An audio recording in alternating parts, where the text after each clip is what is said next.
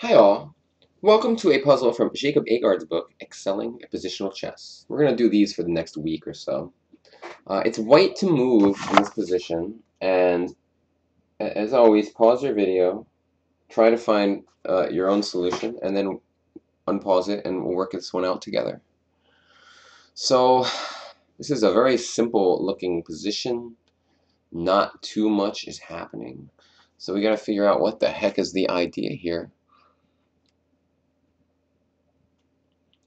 I don't know, man. I'm having trouble coming up with any good ideas myself. I mean, G4, like to try to attack this king because it's there's a little hook on H6, so G4 and G5. But it seems a bit premature. Like, it doesn't seem like we have any great attack right away.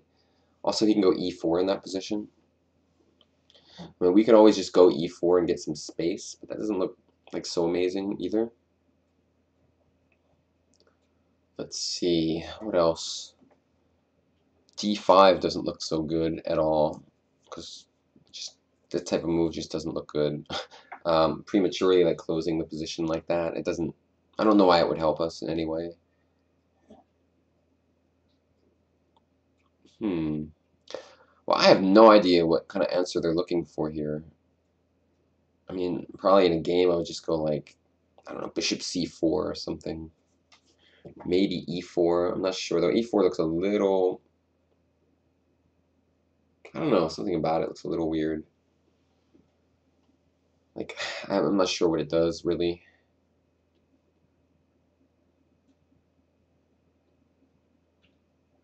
Huh.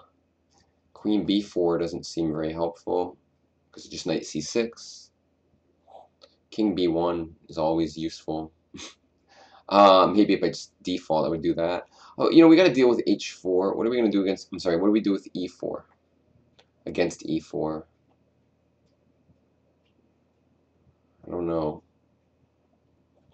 I mean, maybe that's like annoying enough where we should go e4 ourselves. Doesn't feel right though. Just doesn't feel right to me to go e4.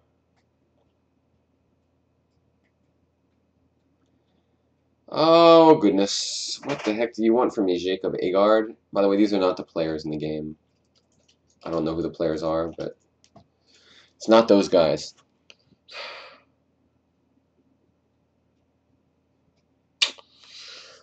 Trying to find a good idea. I'm not really coming up with anything too special.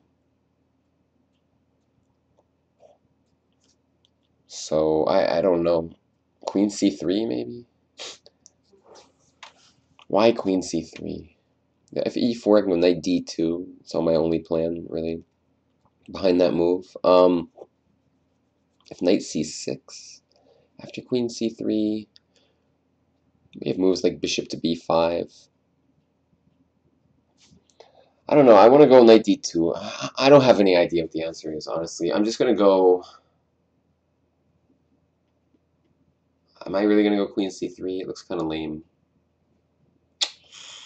I don't know. Give me a second here.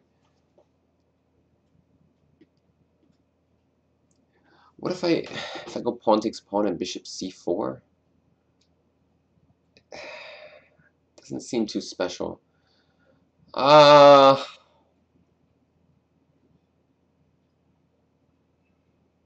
Okay.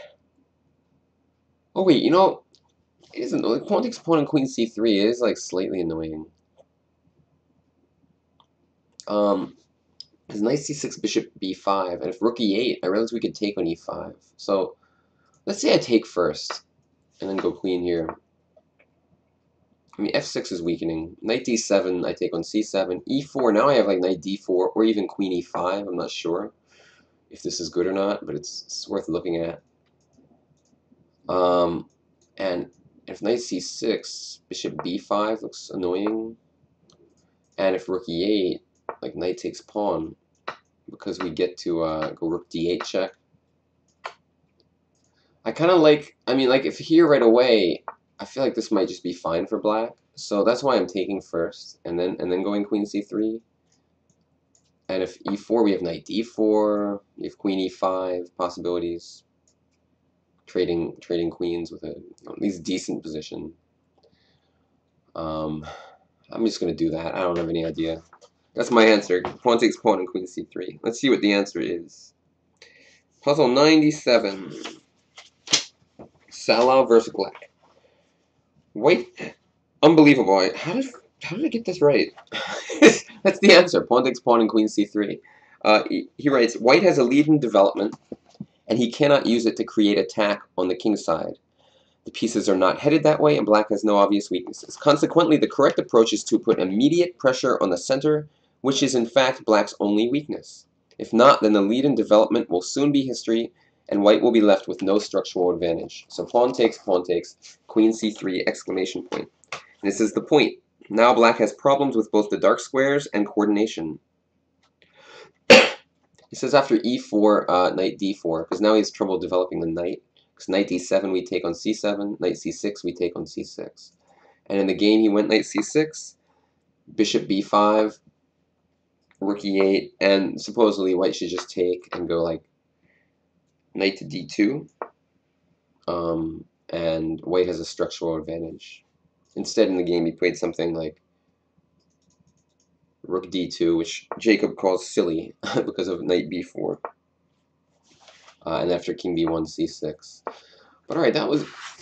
I've been getting a lot of these puzzles right where the answer is like something like really, like not very exciting at all. But somehow I've been finding these moves, like take and queen c3. It's not so easy, but I'm very proud of myself for finding it, along with some of the last puzzles I've gotten right. So, I've gotten every puzzle right this month so far, and they were not easy.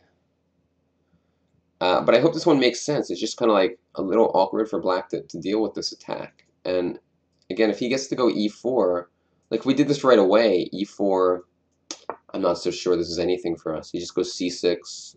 Maybe he can start to attack on the queen side even. So thanks guys for watching. I will see you next time with another puzzle from Jacob Aagaard's pretty awesome book. Peace out. Bye-bye.